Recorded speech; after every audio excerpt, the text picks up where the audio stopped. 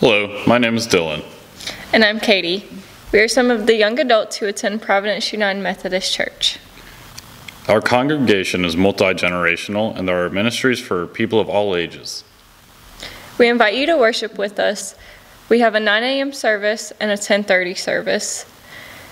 Our 9 a.m. service is held indoors and masks are required. Our 10:30 service is held in our parking lot and live streamed on Facebook. We are located at 6450 Pringle Ferry Road, and we look forward to worshiping with you soon. Thank you.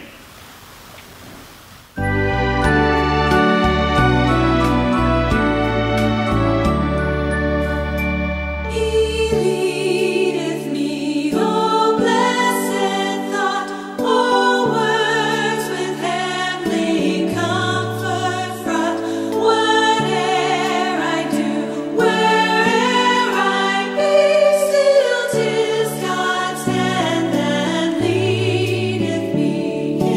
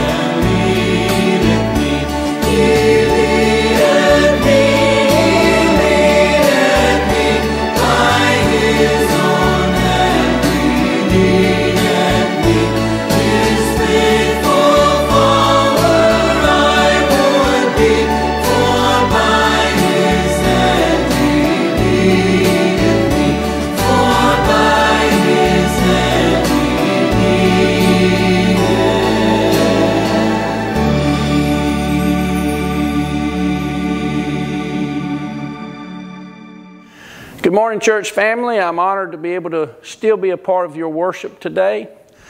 I want to have you think about Paul back in his time before his conversion.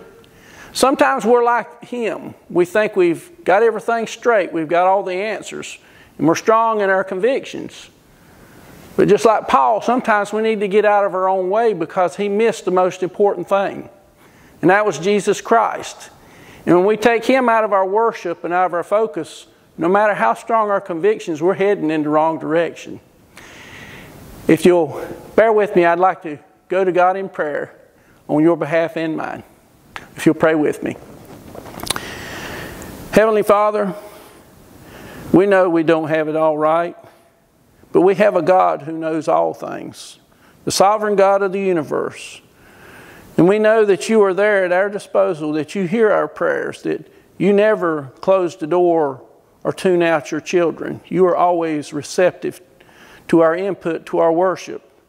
And you always, in your timing, answer our questions. So, dear Lord, be with us, not only today, but throughout this week. Help us to look to you for the answers, to be still and hear words from our Lord, that we might make the right choices, that we might go in the right direction, that regardless of our convictions, we'll be going down the path you would have us to go. Dear Lord, no matter what the troubles are this week, we know you are there with us to help us through those times of sadness, to help us through those times of sickness, and to lift us up and to put us back on the path that you would have us to go.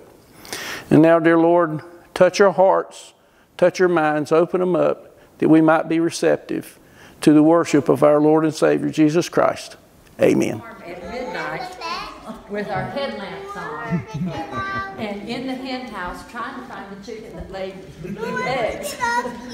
Sometimes doing crazy things makes for a good marriage. I'm not sure that we got the one, but we got one here. So, and we're not letting her out. She's too big. Can you see her? I don't want her to get around. We're not going to let her. She's alone. And she make a mess. But I got a little bit of bread. And she hasn't had breakfast. Just drop it down.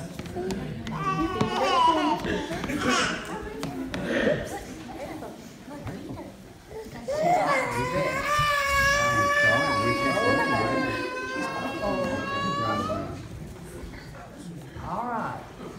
In Tinsy, out here you've got new chickens, baby chicks. And Silas, you're getting some next month, aren't you? All right, well, she's being pretty good now, isn't she?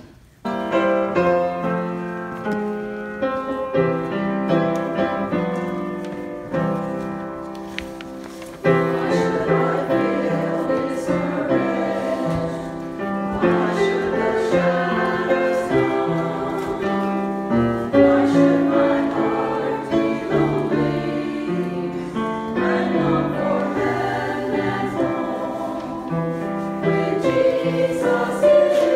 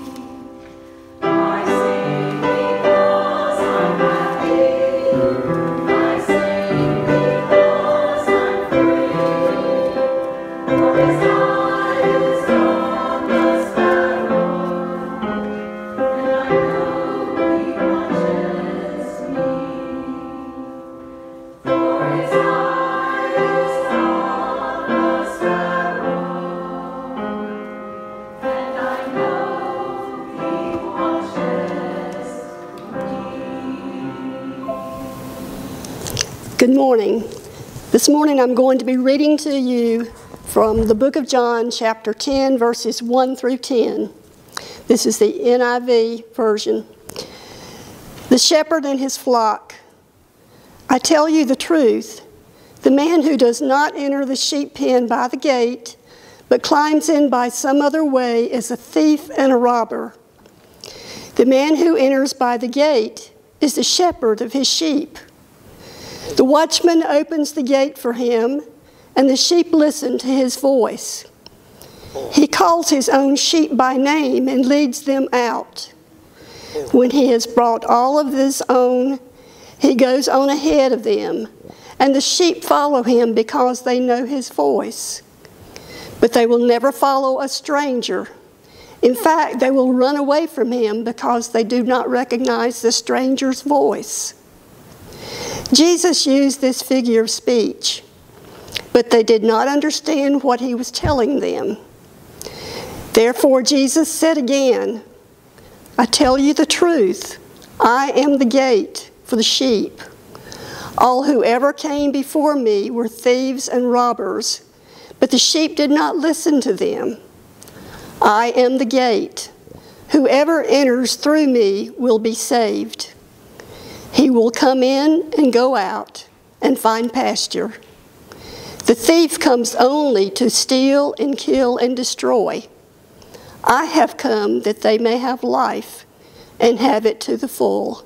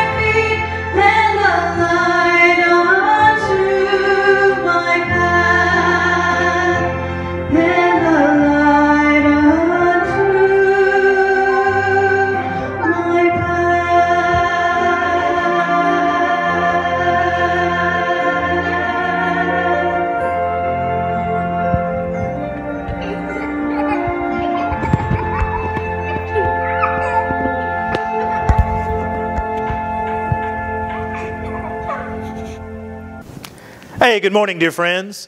My name is Aldana Allen, and I serve as the pastor here of Providence United Methodist Church. It is a joy to be able to celebrate this Lord's Day with you. Thank you for tuning in and watching our service today. I'm excited to announce the return of our indoor worship service and our parking lot service next Sunday. Hopefully the first Sunday in March, weather permitting, we will be able to return to an indoor 9 a.m. worship service. We do require Mass for that service, but then you're also invited to come and be a part of our 10:30 parking lot service. We ask that you stay in your vehicles and listen to the service over the radio. It'll also be live streamed on Facebook and recorded, so you have a variety of options to participate. But again, thank you for joining with us today. I also want to say thank you for your participation in our most recent missions. If you look at our Facebook page, you can see the great items that were collected that went to the Meals on Wheels and the Rowan County Warmth Tree. So thank you for that. And we are looking forward to our Heifer Project and the Read to Feed. We want the kids to sign up, to select a book, to get sponsored, and to get active as we continue this wonderful tradition and ministry of our congregation. And lastly, I want to say just a personal word of thanks as well. Many of you knew of some of the passings that I have experienced in my family this past week, and you've sent cards and made phone calls. And as your pastor, I just want to again say thank you, and I appreciate your care and your concern of me. For those of you who may not be aware, I had an uncle on my mother's side of the family and an aunt on my dad's side of the family both pass away within one day of each other. So occasionally some of my family from Mississippi tune in and watch our broadcast. If any of them are watching this morning, just know that I love you and I'm thinking about you during this difficult time as well. For the family of Uncle Philip and for the family of Aunt Ellis, I love you. So friends, last week we began our Lenten journey. And as we were talking about this season of Lent, we recognize that there are several themes that arise during this time of year. We began with an understanding of a call to repentance. That Lent is a time that causes us to reflect inward and to think about our lives and how we are out of place and out of sort with our Lord. And in particular, to hear His summons one more time to us to come back home. We began with an understanding of repentance. But Lent also challenges us to grapple with our faith. It's during this time of year that we are allowed to question, to think, to ponder anew. We reflect theologically and we reflect on the practices that we are doing, and we go searching deeper for the Lord. There are several scriptures in the Bible that talk about this type of searching, this type of questioning, even this kind of doubting. But one text, I think, exemplifies this. Look with me this morning to Luke chapter 7, beginning at verse 18. The words will be on the screen, but I know several of you like to read from your own Bibles or your own tablets or smart devices. Take a moment to find Luke chapter 7. I'll be reading from verse 18 down to verse 23. Dear friends, the NRSV puts it this way. The disciples of John reported all these things to him. So John summoned 2 of his disciples and sent them to the Lord to ask, "Are you the one who is to come, or are we to wait for another?" When the men had come to him, they said, "John the Baptist has sent us to ask you, are you the one who is to come, or are we to wait for another?" Jesus had just then cured many people of diseases, of plagues, and of evil spirits. And he had given sight to many who were blind. And he answered them, "Go and tell John what you have seen and heard. The blind receive their sight, the lame walk, the lepers are cleansed, the deaf hear, the dead are raised, and the poor have the good news brought to them. And blessed is anyone who takes no offense at me." In the 1970s, the Coca-Cola advertising team came out with a new slogan. Well, it wasn't really a new slogan. It was one that they used in the 1940s, and it had only a moderate amount of success, but they brought it back, and this time it caught on like wildfire. It simply said this: Coke, it's the real thing. Irva Hubert, who was the brand manager of the time, had done a focus group and testing and realized that people were searching, that they were looking for something in the midst of what they considered to be a lot of phonies. That there had been a time of disinformation, of confusion, of upheaval in the country, and distrust with politicians and Watergate and all this kind of stuff going on. And so people were looking for something that they could call real. Coca-Cola seized on this moment, brought back its campaign from the 1940s and said that it is the real thing. I think there are times in all of our lives whenever we want to be able to count on something. We want to be able to put our hand on it. We want to be able to stand strong and firm on it. We want to say that it is the real thing. Well, I come to tell you this morning, dear friends, that Jesus is the real thing. Now, that's not to say that we don't have times in our lives whenever we have some confusion. It's not to say that we don't have times in our lives when we don't have some wonders and some doubts. As a matter of fact, I don't think that we could be human if we didn't at times scratch our head and try to figure out what in the world the Lord was up to. Now, I know the old school wisdom says that you don't question God. The old school wisdom, if you came to church a while back ago, the old school wisdom would say that God is God and God is sovereign and God does what God wants. And I believe all those things are true. But I also believe that God is big enough to handle our questions and our doubts. God is big enough to handle whenever we are wondering, is He the real thing? Is this the real deal? Can I trust this for the rest of my life? Dear friends, if you've ever had any of those questions, I want you to know that you are not alone. Job had questions for God. David had questions for God. Many of the great people in the Bible had questions for God. And here we even see John the Baptist having questions about what or who Jesus is. He asked this question, are you the one we are to wait for? Now you would think of all the people, it seems like John the Baptist would be the one who would be the most rock solid sure of Jesus. Of all the people, it seems like John the Baptist would be the one who would have zero doubt that Jesus is the Messiah. After all, we are told in several accounts of His interactions with Jesus.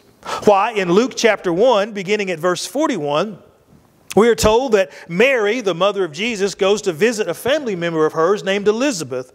Elizabeth is pregnant with John at the time. When Mary tells Elizabeth about her own pregnancy, about Jesus growing within her, the baby inside of Elizabeth, this is John, as a baby, leaps in its mother's womb. We are left to understand that even in a prenatal form, John was excited about the good news of Jesus. Same thing in Matthew chapter 3, verse 13. Here we see that Jesus comes to John to be baptized. John is there calling people to repentance, calling people to be baptized. Jesus shows up and John looks at Jesus and knows who He is right away. And he says, there's no way I can baptize you. I'm not even worthy to untie your sandals. And Jesus says, permit it to be so for now. And John baptizes Jesus. And then the Bible says that the clouds opened up and the Holy Spirit in the form of a dove descended upon Jesus. And then there was a voice that came out of heaven that said, this is my Son, my beloved Son, in whom I am well pleased. John witnessed all of this.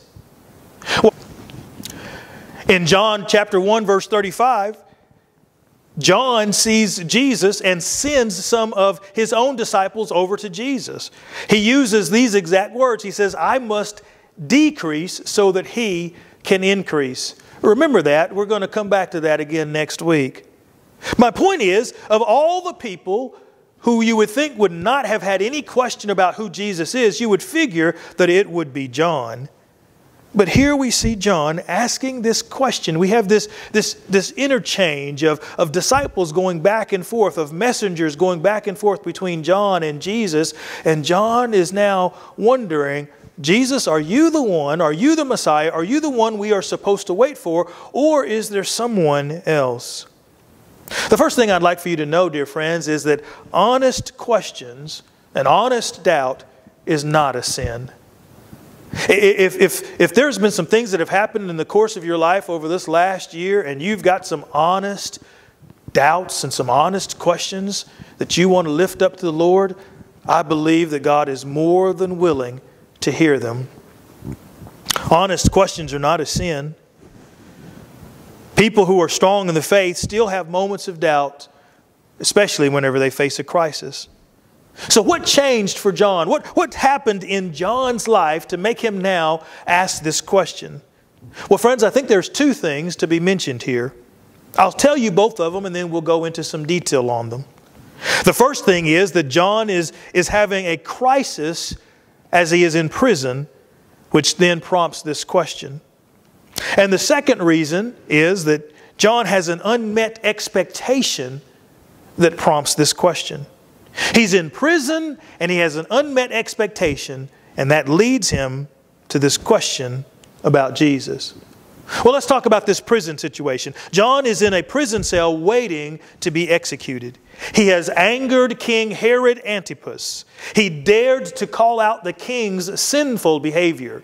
The same way that he was at the Jordan River calling people to repent, calling people to be baptized, he says the same thing of the king of the land. He calls out the king's sin. In particular, he talks about how the king has slept with his brother's wife. He dares to call out the king's sin. The king throws him in prison, and he has been there. And you need to know something. The commentators say that it is possible that John has been in prison for almost a year now, maybe even a little bit more. Think about that. Tell me if this sounds familiar. For at least a year now, John has been on lockdown. For a year now, his usual routine has been preempted. For a year now, all of his hopes and dreams have been dashed and lost. For a year now, he has waited for the Messiah to come and turn everything around, and he has not seen the change that he thought he would see. John asked this question because he's facing this moment of crisis, and John asked this question because there's an expectation that is going unmet and unfulfilled. In our own moments of crisis, I expect that questions will arise. When we have those times of personal sickness, when we are struggling within our physical body, when we hear a report from the doctor that we did not want to hear, it can cause some questions to come to mind. Whenever there is injury or harm or potential harm to one of our loved ones, our family members, it can cause us to question. Whenever there are safety or provisions that seem to be lacking, our job situation is in question or in doubt, it can cause us to wonder what the Lord is doing. When our relationships are going through pain, whether it's with our spouses or our siblings or our adult children from which we are estranged, it can cause us to do some thinking, some questioning, and some doubting. In particular, our unmet expectation, I'm going to give voice to it now. Lord, if you are who you say you are, then why aren't you fixing this? Notice John's question is not one of disobedience. I said earlier, I don't think that honest doubt and honest questions are a sin. John's question is not one of disobedience, but rather one of relationship. John is seeking a deeper relationship with Jesus. Everything that he has already known previously is great, but now he wants to know, are you really the one? Are you really the one that I should continue to pin all of my belief, my hopes, and my dreams on? Or is there someone else that you can point me to? Real faith, dear friends, is not the denial of the question. Listen, real faith is the acceptance of the answer. Real faith is not the denial of the question. Real faith is the acceptance of the answer. Let me share this quote from Dr. Jean Bay. What does it mean to be a Christian? Well, it means to hear the call of Christ, to follow me, and to respond to it. The essence of the Christian life is discipleship, but it doesn't mean that you have no doubts or fears. It doesn't mean that you are nicer or better than the rest of humanity. It doesn't mean that you have it all settled beforehand and know exactly who Jesus is either. It simply means that even in your questions and even in your doubting, that you accept the answer that Jesus provides. Notice that Jesus doesn't get angry at John about asking him the question. Notice Jesus doesn't say, "How dare you doubt me after all this time, after leaping in your mother's womb, after baptizing me, after everything else, why are you questioning me now?" Jesus doesn't say any of those things. Notice the way that Jesus does answer his question. Jesus emphasizes all of the people who are being blessed. Basically, he says, "John, I need you to lift your eyes from your own situation. I know that you are discouraged right now, and that has caused you to narrow your view, but I need you to lift your eyes and broaden your perspective. I know the hurt and the pain that you're going through has caused you to question some things, but if you look at it from a larger lens, you will see that I am truly who I said I am." Jesus instructs those disciples to go back to John and say, "Tell him what you have seen and what you have heard, what you have witnessed me doing. Tell him how you have seen blind people receive sight and how the deaf have recovered their hearing. Tell him how people who could not move now have movement in their limbs. Tell him how even those who were dead now rise and live again." Go tell John all the great and wonderful things that are taking place. And John, by inference, you will hear and know that my power is still alive and real and on display all around you. It may not be happening exactly in your life the way that you want it to right at this exact moment. You want it on your timetable, in your time frame. But that does not mean that Jesus is not who he says he is. He very much is the real thing. Now, based on my own experience and together what I've observed over the years of being a pastor, there are a few things that I believe that you can pretty much count on happening to you if you are serious about following Jesus. Dear friends, you can expect to be challenged and changed. You can expect to be disturbed and shaken out of the comfortable ruts that most of us get ourselves into and frankly prefer to stay in. You can expect to have struggle with issues and questions that you would rather ignore if it were not for Jesus prompting you. Questions like, who is my neighbor? And what is my obligation to her or him? What are my responsibilities as a prosperous Christian in a world of poverty? How am I, as a follower of Jesus, supposed to respond when it seems as though there's continued chaos in the world, and the world is going one way, and the gospel calls us to go another?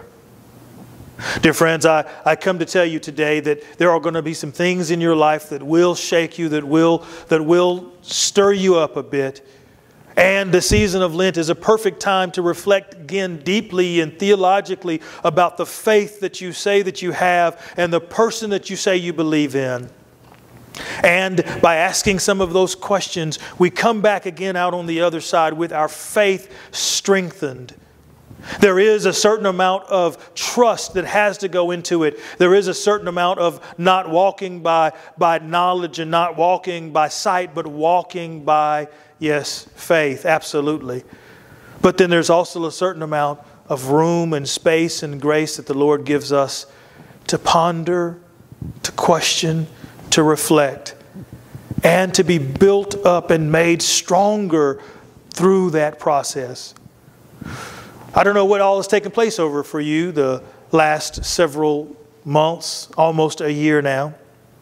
The places where you may have felt confined and locked down, the places where you have had your options limited, the places where life has been painful.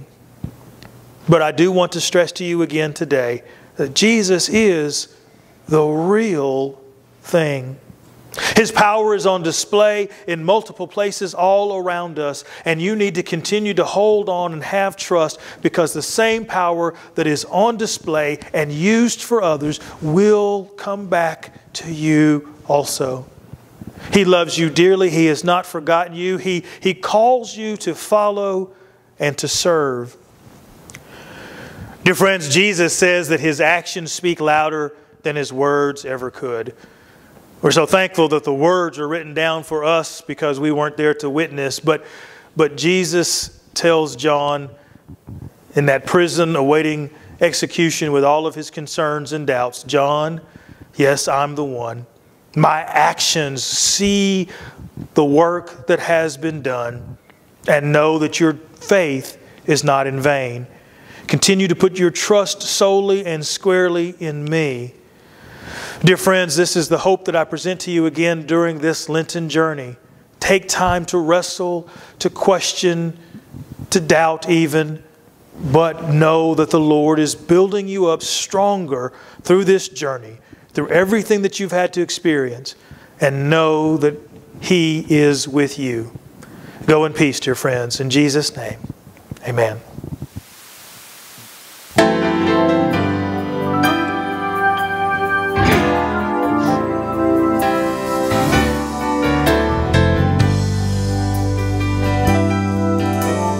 Anybody knows about the love of Jesus? I do. I do. Oh, if anybody knows about the love of Jesus, I do. Yes, I do. When I was searching, He saw me out, gave me answers, took away my doubt. And when I